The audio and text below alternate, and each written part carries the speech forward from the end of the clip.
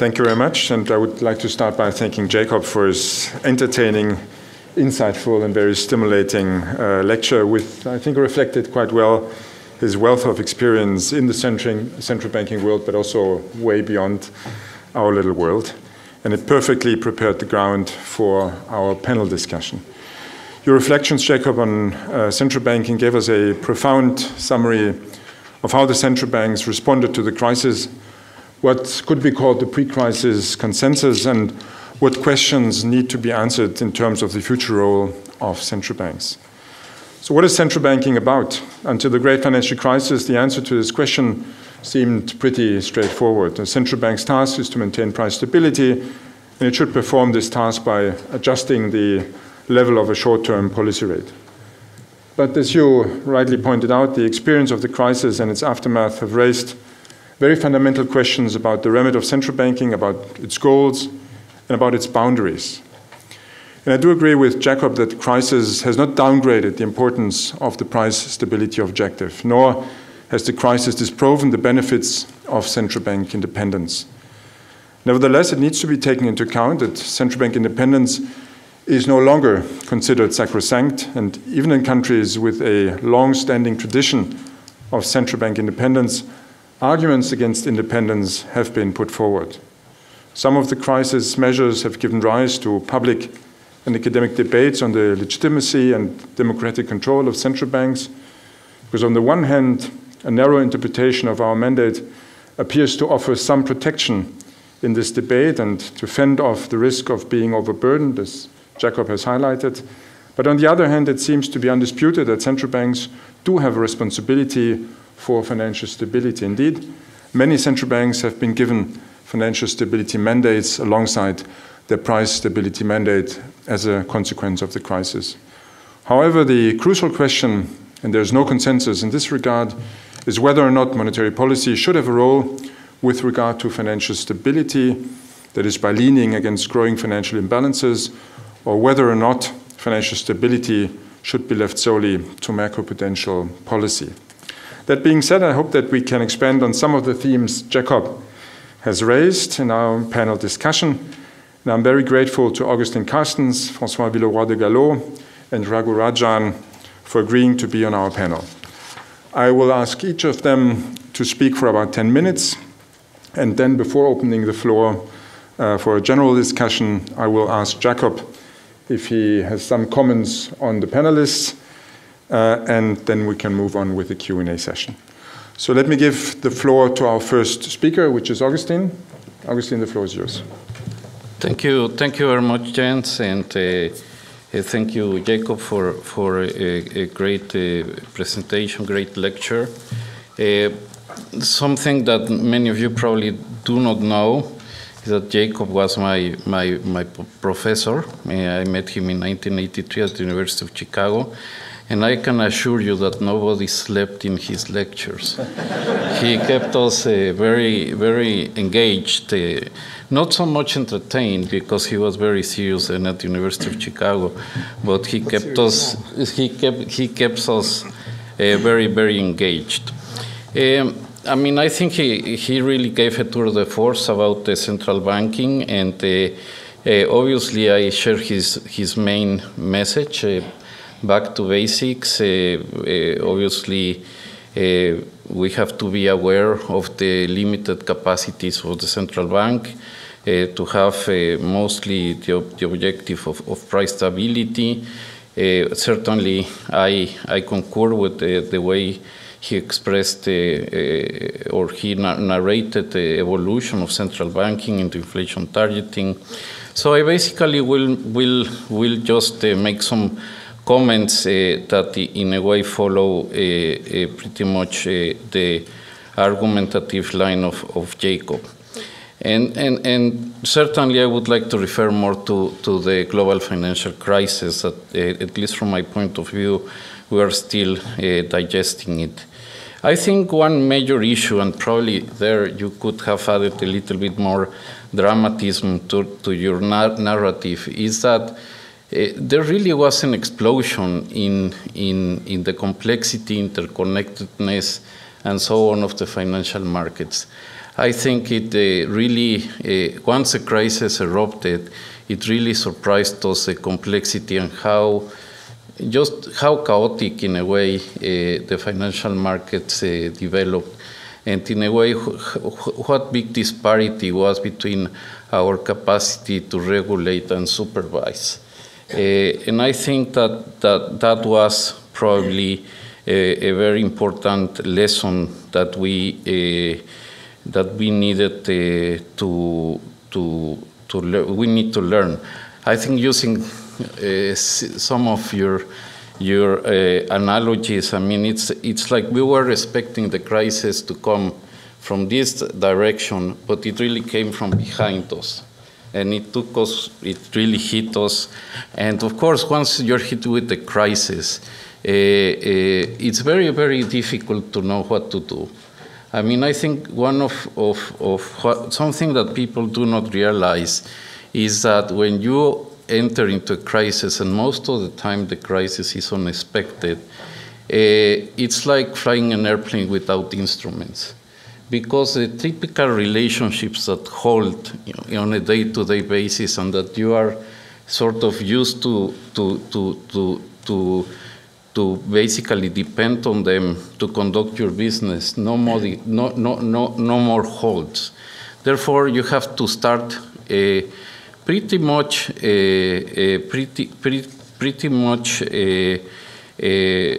responding on a day-to-day basis. Basically trying to innovate as new events happen every day. And now this modern crisis, as the global financial crisis, they're so complex that that certainly we need to revise the toolbox that we have, because I don't think that we have a sufficient toolbox. We have been facing a situation where we basically needed to improvise because it was a systemic breakdown, and in some of that basically improvisation, certain things work well. I think the thrust of the measures were adequate, but certainly it will be very useful to do a recap once time passes and extract some lessons so that we can refine our toolbox. I would say that given the severity of the global financial crisis, something that was of the essence is to have a quick response. And one of the reasons that I explained that the central banks have become so present in the crisis resolution is that central banks are like the emergency room, especially when it's a financial crisis. They bring the person that was hit to the emergency room, and you basically try to stabilize him, to make sure that he will live, and so on and so forth. And I think that's what we central banks did. I think a little bit where the problem really is, and the one we face today, is that not only they want, I mean, in some societies or in the way things have happened, not only they want the central bank to keep the person alive and to stabilize it, but also to teach them again how to walk, how to run, how to play music, and so on and so forth. Too many mandates, I would say, or too high of requests or too high expectations have been placed on central banks. I fully agree with you that what the monetary policy does in crisis situations is precisely to provide time, to buy time for other measures to kick in, and so that the final objective, which is to have a sustainable growth with low inflation, is the result that you obtain. But I think that regretfully, for many different reasons in different places, this time has not been used appropriately. We have to be mindful that monetary policy cannot eliminate rigidities, nor it can flexibilize markets. It cannot directly engineer productivity growth, neither can generate the capacity for debts to be paid of households or corporations. I mean, other policies need to be implemented, and that is what will bring, I would say, the ultimate objective that we all want. Central banks have limited instruments. They can affect short-term rates, influence inflationary expectations, influence the exchange rate, affect duration in the financial markets. They have some channels of transmission that sometimes are difficult to predict, but that gives you also a limited impact in the overall economy. So I think that it is necessary, as you say, to go back to basics. And what is the basics in this case? Well, is to remember that the policy mix is really important. And the policy mix is not only comprised of fiscal policy, but also monetary policy, which now I would say in its new reincarnation, I think that it certainly has to include not only price stability, but at least to keep an eye on financial stability. I don't think also that the central bank can guarantee financial stability per se. I mean, financial stability depends also on what many other players in the economy do. But, now we need to have, in my analogy, 360 degrees view. I mean, we need to see also what is coming behind us, so that we're not surprised in that way. And if we detect something, to raise our voice. Certainly, major changes need to be made, and they are in the progress of being made in the field of financial regulation and supervision, which I think also was a major problem in terms of identifying the crisis. And I think there we have worked a lot. But again, this is something where we need to do it on a continuous basis. I think it would be a mistake to sort of think that we did this big push to have Basel III and other reforms, and then we can sort of sit down, rest, and say we're done with financial stability. Probably we will say, and we should say, we are done with, at least for some time, with the regulatory changes that need to be in place, because we need to give regulatory certainty. But the surveillance of financial markets and to keep up to speed with innovation and with the risks that are being created should be a constant job that we need to undertake. And then the issue of structural reforms are also very, very important. Another very important, I would say, policy instruments that we need, and that's precisely to take care of the spillovers that you mentioned, is macroprudential policies. It's a new field. We have already had some experiences. We have already learned some lessons, but I think that we need to learn more and more and more. And also, I think that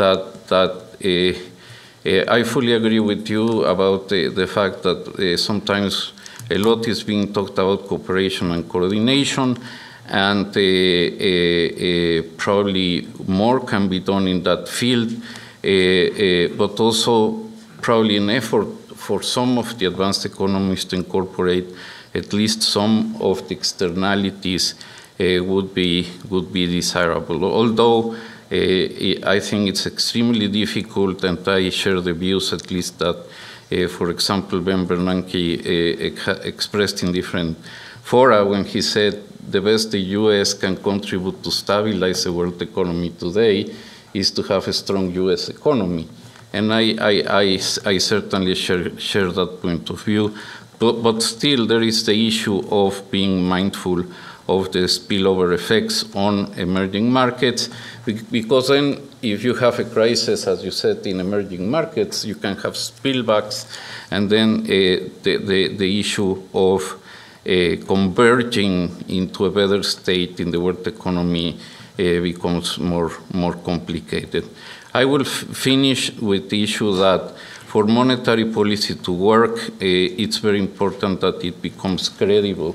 And for it to become credible, it really has to have a well-defined mandate, well-defined use of instruments, and show to the public at large that it can deliver what is supposed to deliver. And I think that the fact that it's very vague now in many latitudes what the mandate of the central bank really is. And that's why I think that some of the credibility on the central banks and the public support of the central banks have been eroded. So I think that's also a basic that I think that we have to return to. So I'll stop here, Jens. Thank you very much. And I pass right to François, please. Does it work? Yes. Thank you, Jens. Thank you very much, Jacob. You reminded us about the famous image of the central banker who is the one who takes away the punch bowl before the party ends. I would like to propose today a still more accurate image, especially in Europe, where soccer or football, as we say, is a very popular game. I don't know if you are conscious that, especially today, central bankers are the ones who take away the real ball before the party ends. Or to be still more precise, today afternoon before the party starts, because you are not conscious probably that, Jacob, that just as we are speaking, the famous game between France and Ireland is taking place. And so see it as a great sign of friendship and as a great commitment for all of us as central bankers to spend these hours with great pleasure, I must say, with you, but instead of following the real ball in France, Ireland. We will see at the end of the lecture where we are in the soccer game. I hope we'll have good news. So you used... how much is it? 1-0. 1-0-4. No good news. You get 5 minutes on top to consider. Okay. No, we will. I intended to do some remarks on unconventional monetary policy, but we will need unconventional soccer game. And you use the image of an orchestra. Can I say to you personally that you are somebody like a one-man band, because you have played all instruments pertaining to academia, central banking, the private sector, and most importantly, wisdom, which is probably the virtue central bankers need most in this delicate period. Now, discussing your lecture is a bit like waiting for the London bus you mentioned, because I can say it also for Agustin and Raghu. We didn't know exactly what would be your lecture, so you know that the bus will come. It's more, Jacob's lecture is more pleasant than the next crisis, to be fair, but you don't know exactly when and where it will come from. So in this case, you have to prepare, and I prepared some slides anyway, and then to adapt. To adapt, I will make some brief comments on Brexit, because you alluded to it, and as I am the European discussant, and then concentrate my remarks on two topics you mentioned, unconventional monetary policy, and the rest of the orchestra, and the question of the musicians' strikes.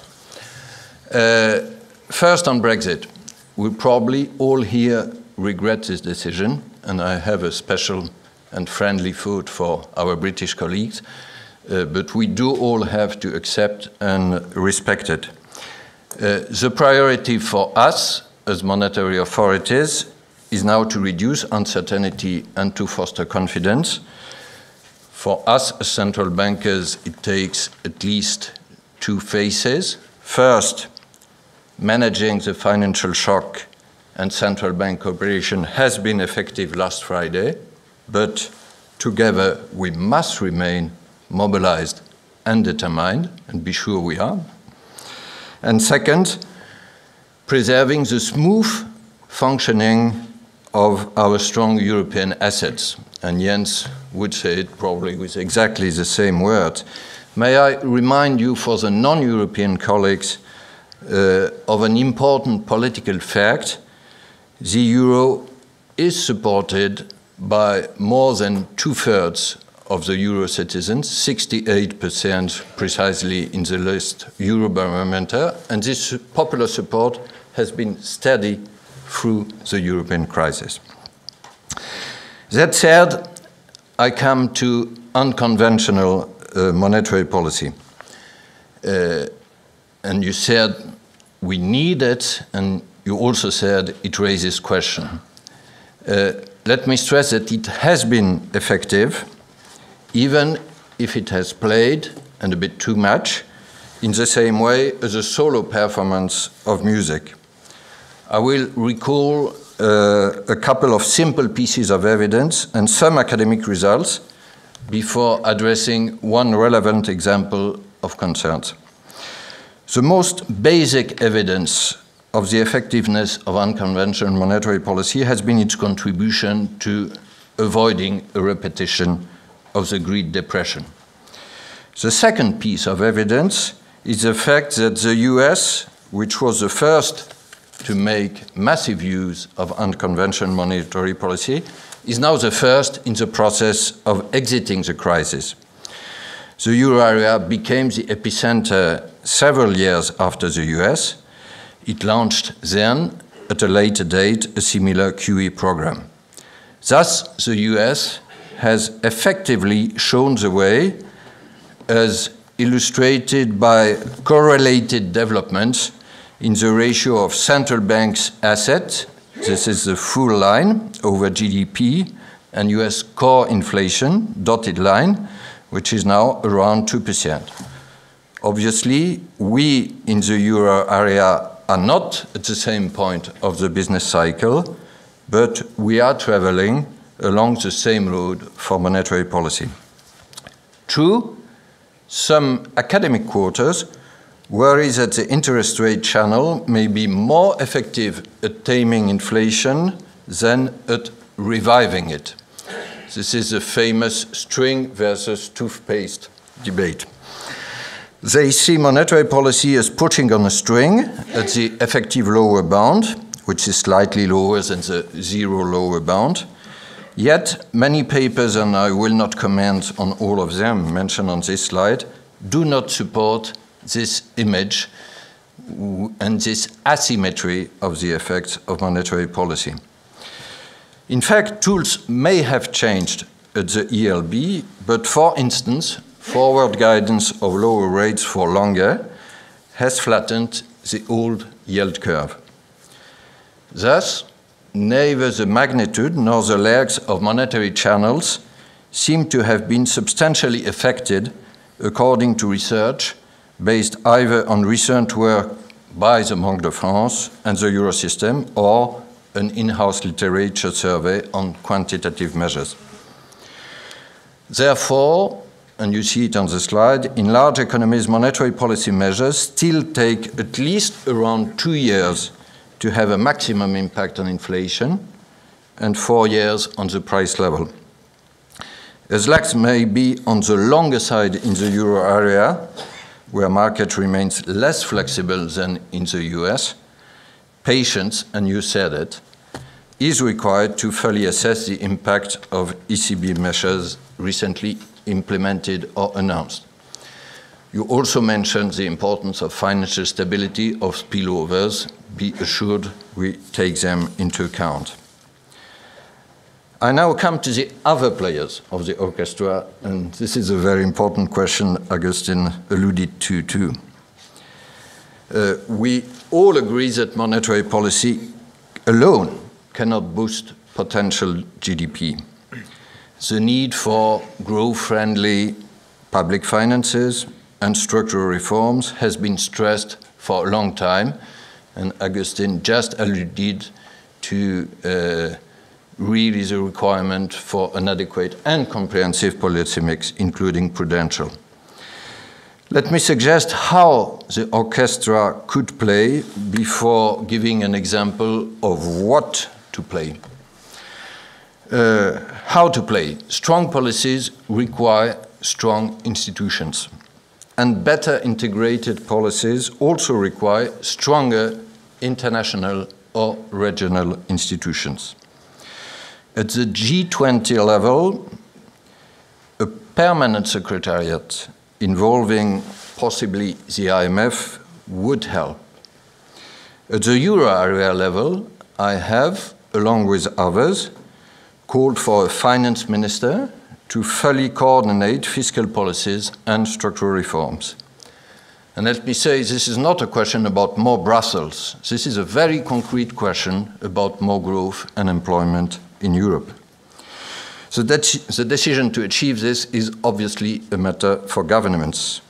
But let me stress the obvious link between two assessments we probably all share. First, monetary policy cannot be the only game in town. Second, monetary union is still partly missing the economic union. Now, a good example of what the orchestra should play, beyond restoring confidence, is the need to support investment. Here, this is a chart about the ratio of investment to GDP in advanced economy. It suggests, in addition to the savings glut inherited from the 2000s, something like an investment strike as a legacy of the global financial crisis. And this investment strike also applies to the euro area. There is an abundance of savings, but a lack of appropriate investment financing. As argued with Jens in our joint February article, a financing and investment union should bring together the capital market union, the banking unions, and the Juncker plan, as well as promote more equity financing, especially more cross-border equity financing, so private risk sharing. Here again, structural reforms are needed, and we all agree about that. But some economic paradox remain to be explained.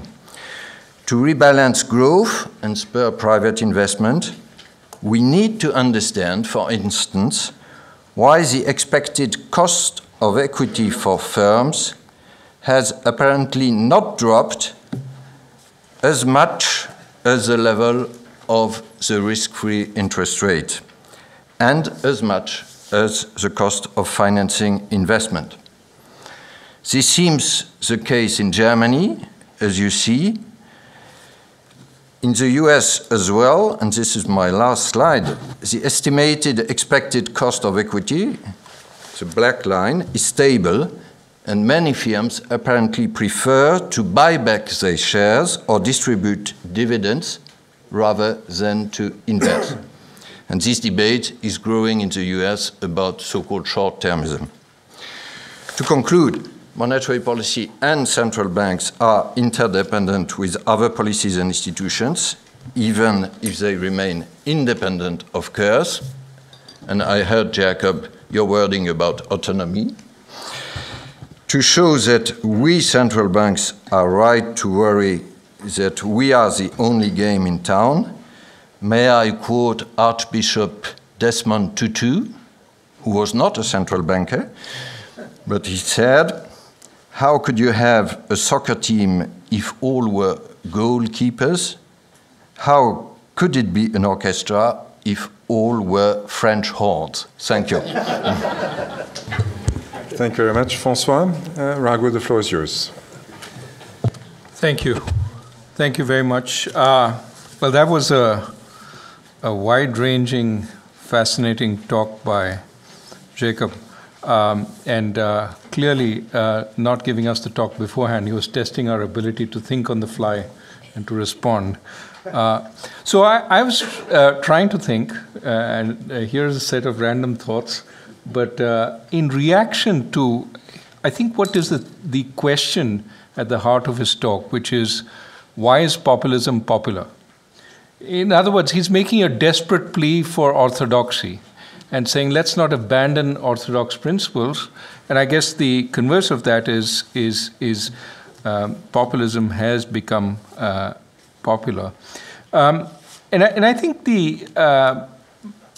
if you want to talk about the institutional and environmental situation which supported the orthodoxy, the 80s and the 90s, one would guess that it was in societies where elites were respected, where there was a feeling that they could understand and interpret for the masses policies, that it was broadly a positive-sum game. Again, I don't want to push these things too far, but broadly a positive-sum game. And actions weren't interpreted as favoring one constituency versus another. There was a sense of coherence in society, a little more than today. What happens if there is no trust in the elite, no common economic paradigm? There are lots of competing paradigms, some of which contradict the laws of economics, and very little trust in institutions. Well, that's what we call an emerging market, right?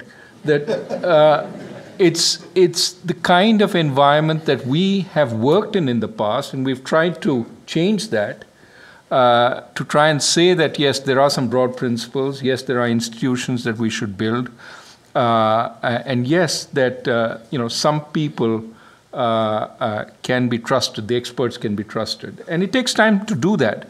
But my sense is what the crisis has done is, in industrial countries, created the kind of conditions that bring you back to the conditions that we experience in emerging markets. And again, back to an entirely new situation where policies don't seem to work as advertised, where therefore one can argue the normal laws of economics don't apply. Where the elite who were pushing these policies before have lost reputation. There's a sense that they don't know, so they couldn't be trusted leading us before. So how can they be trusted now?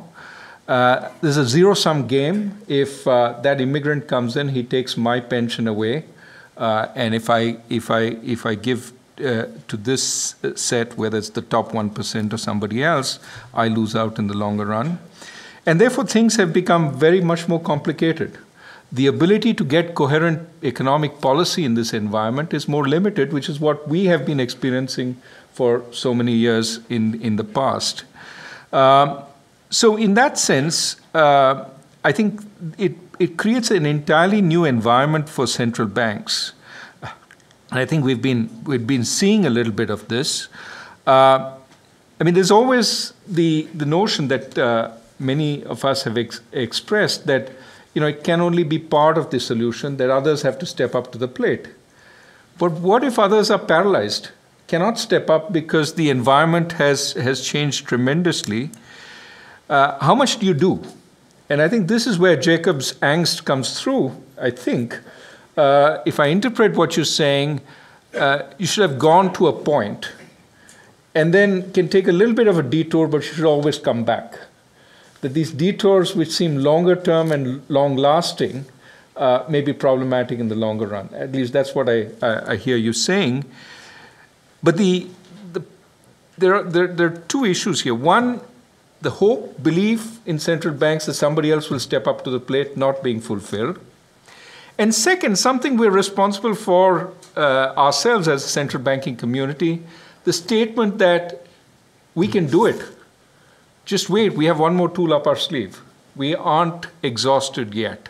There's always a bazooka left that we haven't used. Well, if we say that, and at the same time nothing else is coming to the plate, then effectively, as Francois said, we become the only game in town. And how to move away from that is really quite difficult. So stepping back to what policies do you follow in such an environment which is entirely new? and where there's tremendous political suspicion of the elites, of elite institutions, and a sense that you really don't care for the masses. You're bought and paid for by Wall Street or its equivalent in every country. Well, one thing is to damn the torpedoes. I think if you were crudely orthodox, you would say, damn the torpedoes, I do so much and no more, and then let the pieces fall where they will. This is how much I can do. My sense is, while that would be nice from an orthodox perspective, it's not going to be feasible in the kind of environment we are in. So next is to say, well, let me try innovating, and you come up with new solutions, and some of them work a little bit, but not enough. And they haven't. And then the question is, what more do you do? And at some point, do you call stop, or do you keep holding out the promise of something more? And I think as you go down the list of instruments that you pull out, the ratio of economics to politics keeps falling, that ultimately you're doing it because it won't let you stop. The system won't let you stop. So my sense is this is the reason why we're in this dilemma. The environment has changed a lot, not the economic environment. The laws of economics broadly apply. Of course, the economic environment has changed a little bit because of the zero lower bound conditions we are in, or maybe changed a lot. But it's also the political environment has changed, and the respect for elites who focus on the economics and not on a broader segment of the population, at least that's the popular view, becomes very hard. Now, let me switch to emerging markets in this kind of situation, and then I'll stop. We talked a little bit about spillovers. Thinking about spillovers becomes much more difficult in this kind of environment, even if you wanted to, simply because the whole pressure is on focusing on the domestic economy and doing whatever you can, whatever it takes to bring it back. And that also, to my mind, I think Jacob alluded to this, didn't go full way down this, that what is the exit out of this kind of environment? And exit becomes very, very much harder when you're focused domestically, especially when an important channel of transmission is the exchange rate, because the first one to exit gets the full brunt, and of the exchange rate appreciation becomes more difficult to go out. You need some sort of, I don't know what the right word is, coordination, cooperation for everybody to slowly move out, but I'm not sure we have the kinds of frameworks to do that right now. The second spillover is more a idea spillover, which is just as emerging markets started adopting the orthodoxies which were lauded earlier, which helped us survive some of the more dramatic effects of the crisis, industrial countries have started debating all the orthodoxies. So used to be that, for example, the IMF was all about fiscal consolidation and fiscal rectitude. Well, even that last bastion has given way. So for us in emerging markets, to talk about fiscal rectitude becomes very hard, because immediately they point to the IMF and say, even the IMF doesn't talk about fiscal rectitude. So there is a sense that you get in emerging markets that maybe even economic theories have pro-cyclicality. And to some extent, it's not so much the pro-cyclicality in emerging markets, but in industrial countries, and it spills over. So in a sense, if you take Jacob's advice to us, I think it's the right one. If you're an emerging market, a small boat in the turbulent oceans of policy and environment emerging from elsewhere, what do? You want us to be more orthodox, but you want us to be more orthodox in an environment where orthodoxy is being thrown out of the window. So it does become a lot more difficult to talk about labor market flexibility, low fiscal deficits, low inflation, all those good things, in an environment where the sort of, let me put it this way, industrial countries had the benefit of being where they were, of showing the way to prosperity and growth. And that's why, even though all emerging markets had the debate of how we're unique and the laws of economics don't apply here, sneaking suspicion was there is a path. And let us try and pick up that path and follow, bring down inflation, bring down fiscal deficits, and that glorious day when we ourselves will become moderately rich will be there. But now we have two strikes against that path. One is that there was a big crisis, and how much was that path responsible for the crisis? So was inflation targeting the reason why we had this massive crisis? That debate is going on. And second, that industrial countries themselves are debating the orthodoxy, which then means that even they don't believe in it. So therefore, what do we do? So for somebody who believes entirely in what Jacob's been talking about, life is very difficult in an emerging market.